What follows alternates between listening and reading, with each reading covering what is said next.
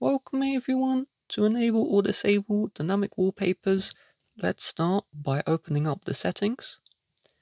And inside of the settings, I want you to scroll all the way down until you see wallpaper.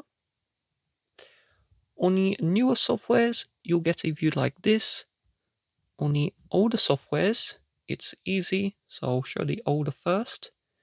On the older software, you just choose a new wallpaper, dynamic, and just select the dynamic one you want, and then set, and you can choose where you set the dynamic wallpaper. On the newer software, we're going to select add new wallpaper, and then you're going to scroll all the way down. You're going to keep on scrolling until you see the collections, and you're going to swipe across, and this is the dynamic one here.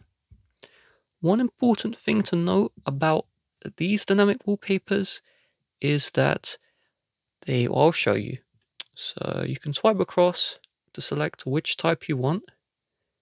Let's add, and then you're going to set as wallpaper pair. So if I go to my lock screen, so I'm going to go to my lock screen, you can see the dynamic wallpaper shows up, and it's, first of all, the gyroscope doesn't work with these dynamic wallpapers. Okay, you can see I'm tilting the phone, it doesn't work. This is compared to the older software, where you can see when I tilt my iPhone, look at those bubbles, they're moving. And on the newer software, I mean, they're not moving.